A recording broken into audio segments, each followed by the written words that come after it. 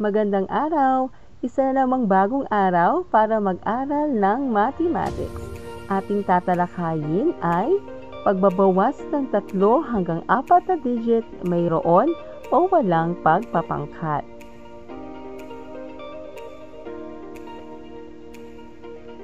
Sa nakaraang baitang, naranasan mo ang pagbabawas ng 2 hanggang 3 na digit. Ngayong taon, ipagpatuloy mo ang pag-aaral tungkol sa pagbabawas. Sa araling ito, ikaw ay inaasahang matututo ng pagbabawas ng 3 hanggang 4 na digit na mayroon at walang pagpapangkat. Unang aralin, pagbabawas ng 3 hanggang 4 na digit na mayroon at walang pagpapangkat. Sa pagbabawas, pagtapatin ang mga bilang ayon sa place value at isagawa ang pagbabawas mula sa isahan, sampuan, daanan, at libuhan.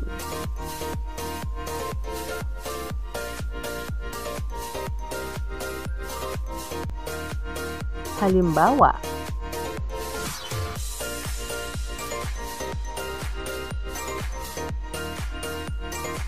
nakaipon si Ray ng 559 mula sa kanyang buwanang baon.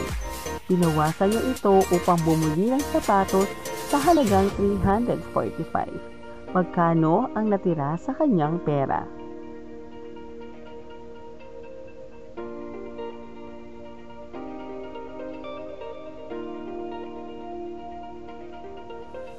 $559 ang perang naipon ni Ray. Minus 345 halaga ng sapatos na kanyang binili. 9 minus 5 equals 4. 5 minus 4 equals 1. 5 minus 3 equals 2. 214 ang natirang pera ni Ray.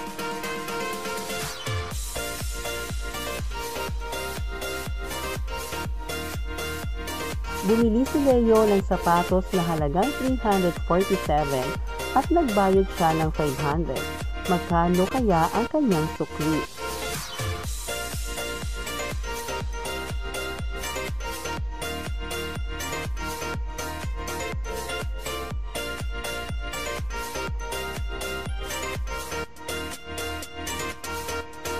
$500 perang ipinambayad ni Leo.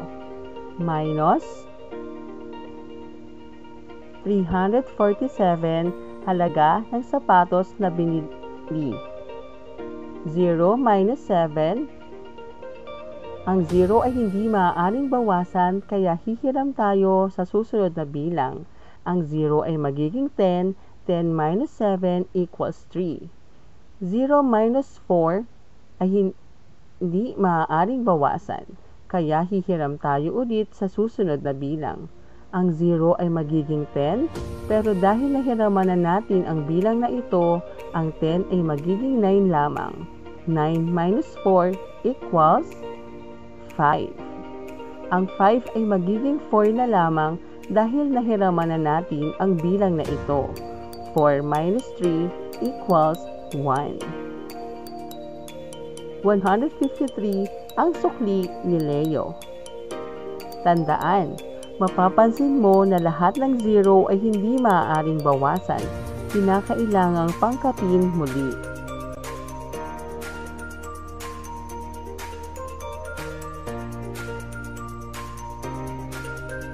Binigyan ng tig 1,550 ang tatlong magkakapatid.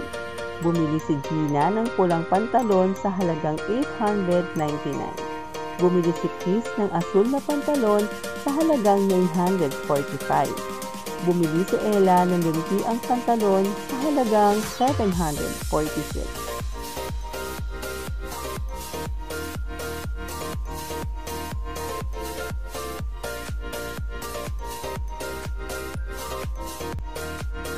$1,550 perang ibinigay kay Gina. Minus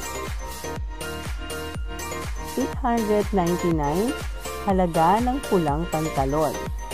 0 minus 9, ang 0 ay hindi maaaring bawasan, kaya hihiram tayo sa susunod na bilang. Ang 0 ay magiging 10, 10 minus 9 equals 1. Ang 5 ay magiging 4 dahil nahiraman na natin ang bilang na ito. 4 minus 9 ay hindi maaaring bawasan, kaya hihiram tayo sa susunod na bilang.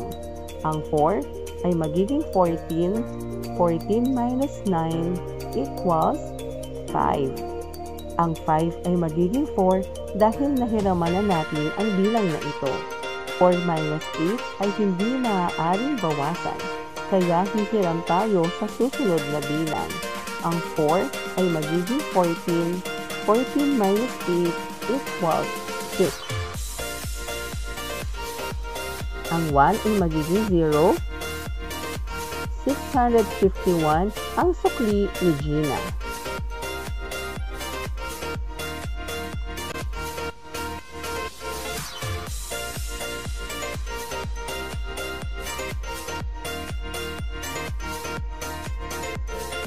$1,550 perang ibinigay kay Chris. Minus 945. Halaga ng asul na pantalon. 0 minus 5, ang 0 ay hindi maaaring bawasan, kaya hihiram tayo sa susunod na bilang.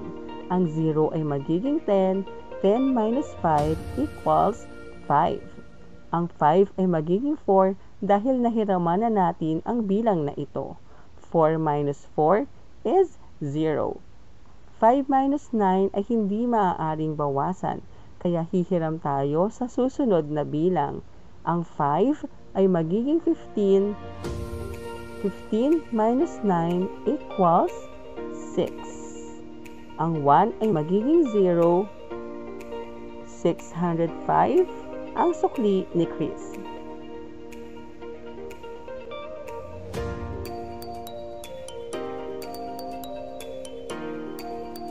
$1,550 perang ibinigay kay Ella. Minus 746, halaga ng lunti ang pantalon. 0 minus 6, ang 0 ay hindi maaaring bawasan, kaya hihiram tayo sa susunod na bilang. Ang 0 ay magiging 10, 10 minus 6 equals 4. Ang 5 ay magiging 4 dahil nahiraman na natin ang bilang na ito. 4 minus 4 equals 0. 5 minus 7 ay hindi maaaring bawasan, kaya hihiram tayo sa susunod na bilang. Ang 5 ay magiging 15, 15 minus 7 equals 8. Ang 1 ay magiging 0. 804, sukli ni Ella. Tandaan natin, sa pagbabawas ng 3 hanggang 4 na digit, mahalagang pagtapat-tapatin ang mga digit ayon sa pwesto o place value upang maiwasan ang pagkakamali. Pangkatin muli kung nangangailangan ng pagpapangkat saan mang pwesto o place value. Halina't tayo ay magsanay. Ibigay ang kabawasan o difference. 5,263 minus 1,233 ay 4,030. 4,576 minus 2,366 ay 2,210.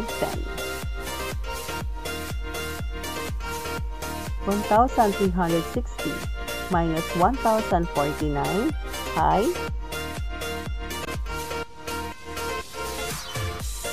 311.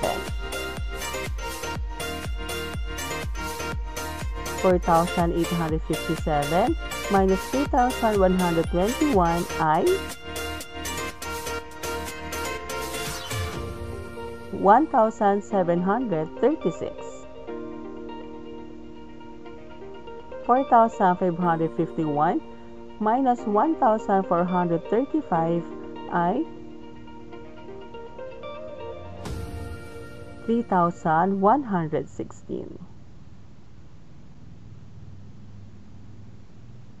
Maraming salamat sa inyong panonood at pakikinig. Hanggang sa muling pag-aaral ng mathematics. Paalam!